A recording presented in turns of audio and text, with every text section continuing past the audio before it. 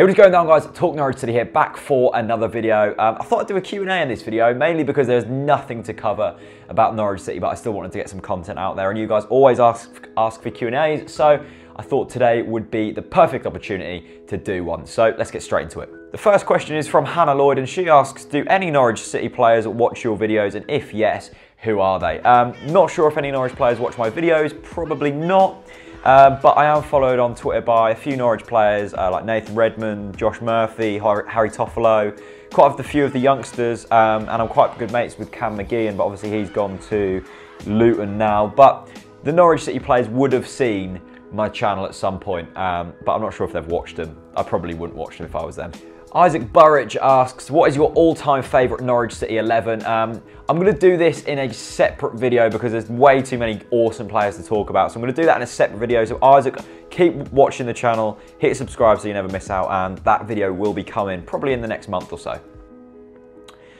Charlie at Redmond with an X, that's pretty hipster, asks, favourite Norwich player of all time?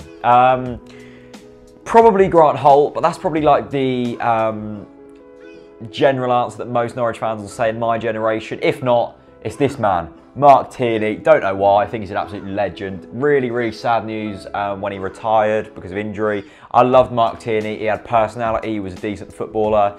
Just really liked him, hence why I've got a frame shirt. David Michael Ives asks, why did you get seats at the front of the Barclay? The view is terrible. Yeah, the view isn't great down the other end. Down our end is absolutely superb. You know, we're like a foot away from the players pretty much, so that's awesome. The worst bit about them seats actually is the roof doesn't cover us, so when it rains we just get absolutely soaked. That's horrible. I'm not too cared about like me getting wet, but I carry a bag with loads of like cameras and laptops in, so I'm screwed if that gets wet, so I get really nervous about that. But I love the seats, and the main reason me and Chris moved was one, so we could get a seat next to each other, and two, because the atmosphere is just 10 times better. I really like the seats, but I would move to the E block of the Barclay if I do get a chance, and I hope that'll be possible next season. Nathan Barrett asks, do you do YouTube as a full-time job, or do you go to college/work? I'm still at college. I go to sixth form and I do media and television production and business. I've done sociology last year, but I dropped that. Don't know why actually, because I got a pretty good grade in it. But yeah, I still go to college, and then to make some cash, I do promotional videos for companies, done some voiceover work, promotional tweets, make a bit of cash from YouTube, not much. And just general crap really to get myself by. But my outgoings aren't too much, so I don't really need to earn too much money. My only outgoings are like football tickets, camera / laptops / memory cards and all that, and then like food and stuff like that. So I haven't got much of an outgoing. So, but the plan after college is to try and make a full-time job out of what I'm doing currently. That won't mean all my money comes through YouTube, because that's just not possible for a channel my size, but to go into like making promotional videos for companies and doing a bit of voiceover work and doing some presenting, stuff like that. That is the dream, and that is what I'm going to try and make happen. The lovely Anita Brian Phillips asks, worst video / reporting howler.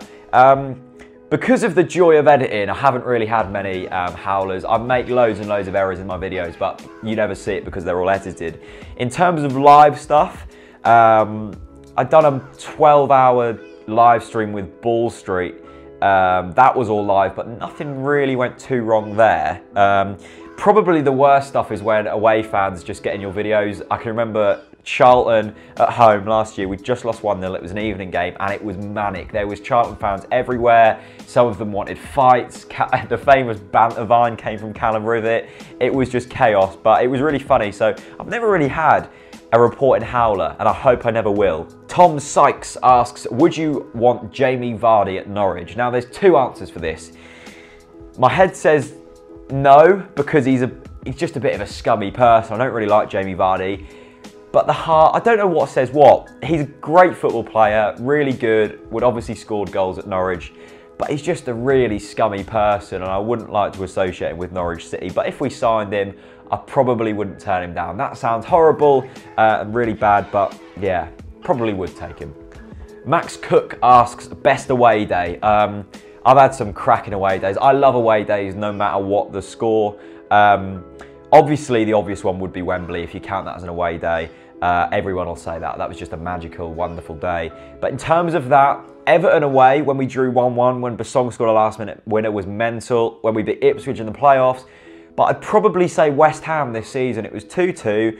The atmosphere was incredible. We had like an hour of singing and chanting in the pub before, got a few bevies down. Then we went to the ground and the concourse was on another level. Like, I'd never experienced a concourse like that. It was manic.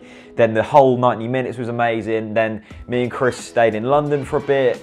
We met up with some West Ham fans, went back to a social club with them, and then got the latest train back into Norwich. So that was a really good away day, not necessarily because of the football, but just the whole day in general, and the atmosphere was just amazing that day. Amy asks, where do you think Norwich will end this season? I'm putting it out there, we'll stay up. We will stay up. In terms of where, I think we'll be near the bottom, probably like 16th maybe. Yeah, I'm going to go with 16th. Charlie asks, this is Redmond again. Redmond, but with an X. Best Norwich game you've ever been to? Well, obviously I've said it before, but beating Middlesbrough at Wembley was just amazing.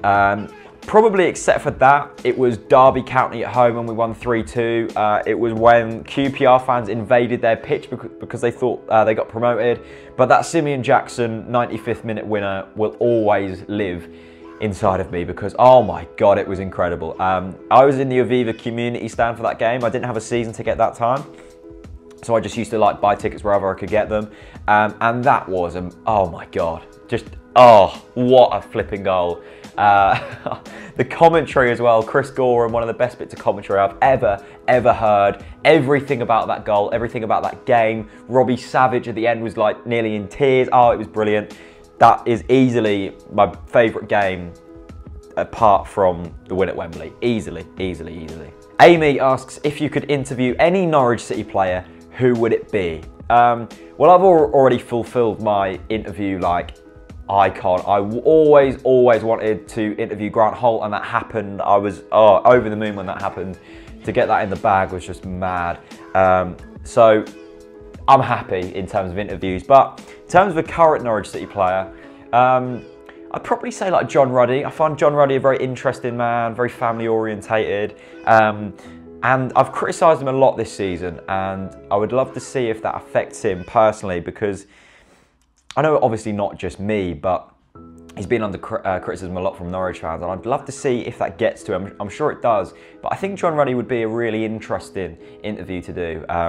So, McNally, if you're watching, get me in links with John Ruddy, mate. Let's do it.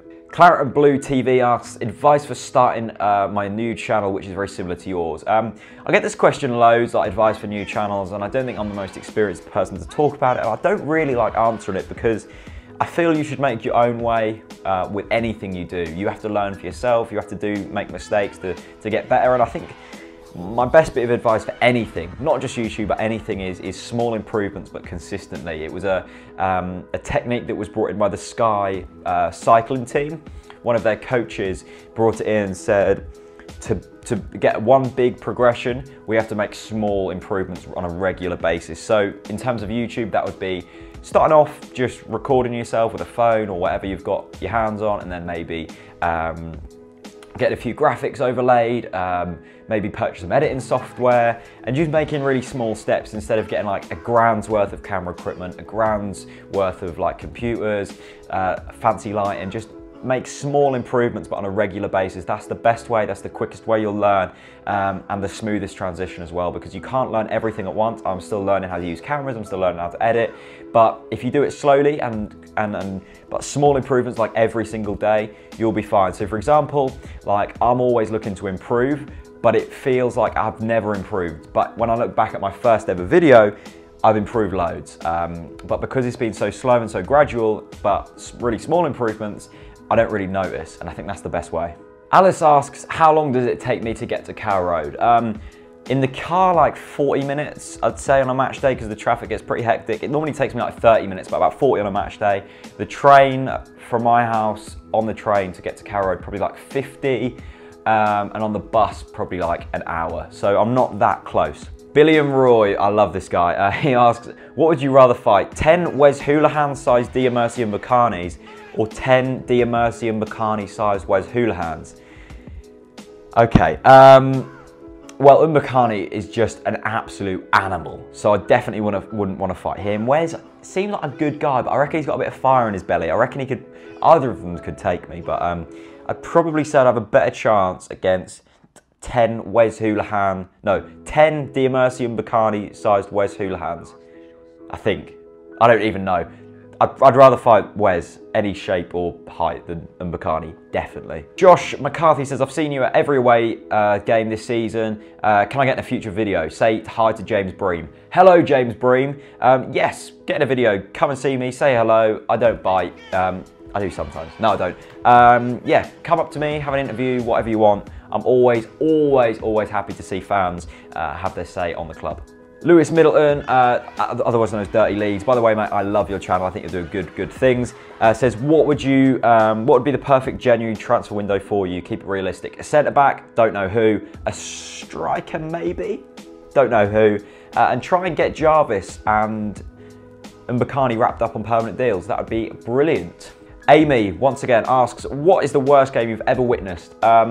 There was some dull games through the Chris Hughton era, but for me, just for like personal reasons, Birmingham away, 0-0 last year. We didn't have a shot on target. It was freezing cold. I had the worst earache I've ever experienced.